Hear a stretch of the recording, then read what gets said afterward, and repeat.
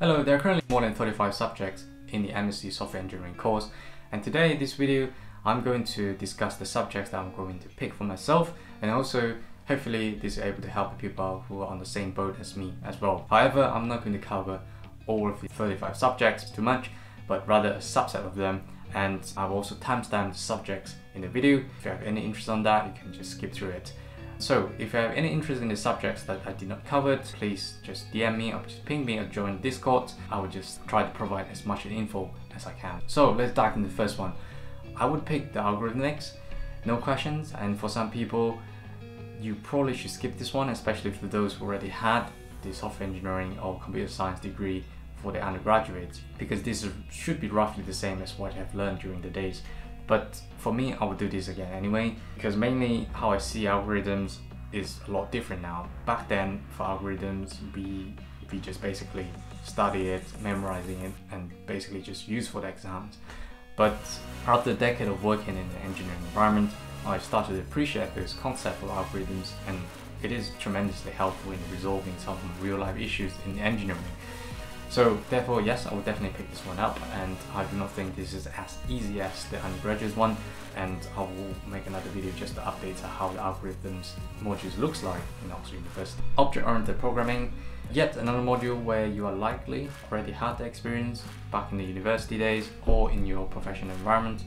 For myself, it is highly likely the course will be aiming at programming with TypeScript, which is my interest. You can argue that you can learn TypeScript a lot cheaper than paying £2,500 for Oxford University, but I just wanted to learn programming again in the university settings while having a face-to-face environment with my cohort, so that I can just know a lot more new people. But again, this is not for everyone, but you have the same interest as me, then yeah, this is for you. Database design, I'm 100% sure by this time people will actually think that what can you learn or benefit out of these modules, right?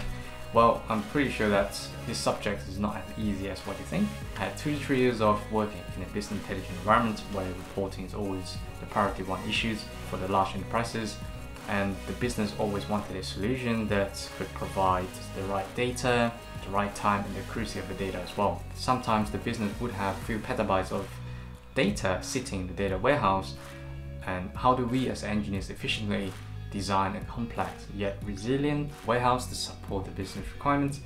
So most of the time it's not as simple as just provisioning a database and just code for the day, but with the right schema design, good relational data model, and the very sophisticated query optimizations are all as important as just like algorithms in the software engineering world. And SQL is here to stay anyway. Having experience will help a lot or tremendously in our IT career, right? And what I meant is, it's not just as simple as just select star table, but the complexity of data transformations that comes with with the good practices, structured data. This subject is an opposite of database design, where it focuses on NoSQL database store, just like AWS DynamoDB or MongoDB even. The page of this subject is really helpful, as you can see that it breaks down the full study week by days. As you can see, the first day we will learn the histories of XML and JSON, then we move on defining the structure of the schemas, and then ending the week with querying and updating the XML database. In my cloud engineering career, having these skills is definitely really important, though I will question the need of XML nowadays. But XML is really important, as most of the programming language actually depends on structured data with JSONs anyway. And knowing JSON also comes with knowledge of YAML as well, so it's actually like it's a win-win in these situations. This subject is very likely to be a chill subject based on my opinion, and I'm taking this mainly to act like a buffer tank. If another subject did badly, then I can use this to tank it, so I can bump my average up in case my other subject did bad. Service-oriented architectures. When I saw these subjects, I knew that I definitely will pick these subjects up. And web services are increasingly important, especially the advance of cloud computing, and literally anyone with mobile phone is interacting with a piece of software or an application that's built on the service-oriented architectures, right? So it's also worth mentioning that apparently these modules require some certain of Java knowledge, so bear in mind that. And these modules or subjects are actually delivered by Paul Fremantle, who is the CTO and founder of WSO2.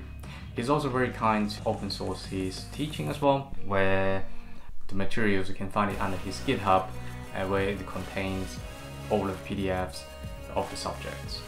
Cloud computing and big data, another subject that is also delivered by Paul, and this is also one of my top picks for the subject because of the cloud computing. Having worked in this career for more than a decade now, seeing any subjects that are related to cloud computing just excites me, right? These subjects give introduction of what is cloud computing while doing some practical exercise with MapReduce and Python. At the same time, we also get to learn the theory of cloud computing. You would argue though whether it's actually worth to pay the £2,500 to learn cloud computing, but again, having to learn all of that in the university setting, especially in Oxford University, just feel different. And this is also one of my subjects that can work as a buffer tank in case my other subjects did really badly. Software engineering, mathematics. Math is always the prerequisite of all the software engineering subjects, and no doubt this will be my first subjects I'll be taking this coming November, as you can see on the schedule. As you already may aware as well, this is kind of like code modules that not a lot of people have actually taken it because of math, definitely. But again, this course is just purely math. I do not have a lot of things to talk about it, but they did mention that the student should have positive attitude towards formal mathematical rotations would be advantages. Enterprise architectures. If you are coming from an enterprise background, you would definitely come across this kind of role in the enterprise architecture, solution architecture, etc. And these subjects actually geared toward these areas. These subjects is allowing the students to learn how to manage an enterprise IT process from a holistic view. If your personal goal is to become a CTO or a chief architect in a really large organization, then these subjects definitely for you. I'm considering taking this one as previously I have exposure to the TOGAF architectures and also worked with various of large organizations.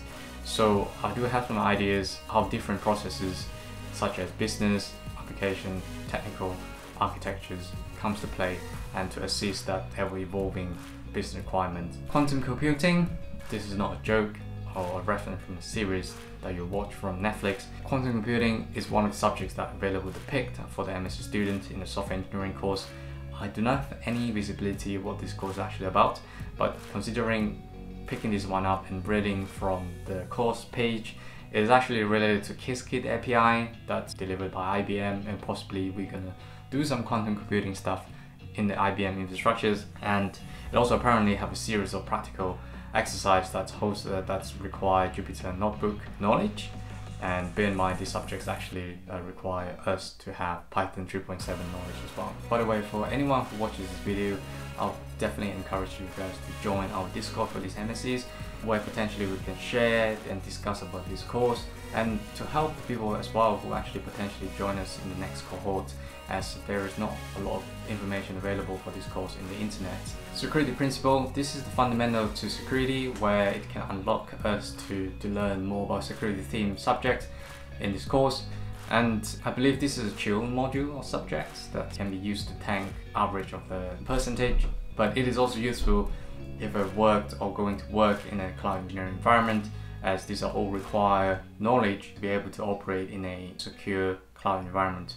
Things like MTLS, X509 certificates, encryption algorithms are all crucial to succeed for the current cloud engineering market. Likely I'll pick this one up, but depending on the subject, if this is actually practical or just pure theory based with exercise. Cloud security, these are vastly based on the concept that you have learned from security principles, while I appreciate lots of people actually think that this is all about ACLs or knuckles or security ports. Well, it is actually not. I think there is actually way more than that, such as encryption of the traffics, encryption of AWS KMS key, how it works, and also to understand that how microservices connectivity works in general, so we can actually fortify the securities around the services. Lastly, threat analysis is also very important. It is kind of like the reporting, another report tools for the business, but if you can actually do a threat analysis around your organization, this is huge because you can need to determine the right security solutions for required services, and potentially getting the right budget to deploy that solution as well. Network security. Network security has been massively abstracted due to the rise of cloud computing. Back in the days, people had to learn how to use switch, routers, or even tons of Cisco related hardware, just to ensure the layer 2 or layer 4 networks are protected or fully configured. But nowadays, a lot of that is simplified, although that was the case, but still we kind of need to understand that what is SSL, what's TLS, what's radius, how do you make sure that the layer 2 can flow to layer 4 and then go into layer 7.